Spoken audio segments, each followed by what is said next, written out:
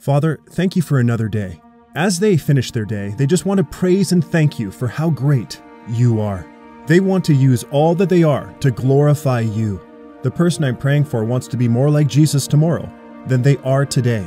Remind them, Holy Spirit, that there is a specific path for them to take each and every day. They look to you to guide them every step of the way.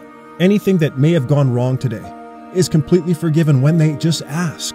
May everything they do for you be with all their heart. They bow their knees and their heart before you, Lord. They worship and praise you for how awesome you are. Thank you for bringing them through another day. They are so blessed, and thank you for your goodness. Mold and change them any way you like.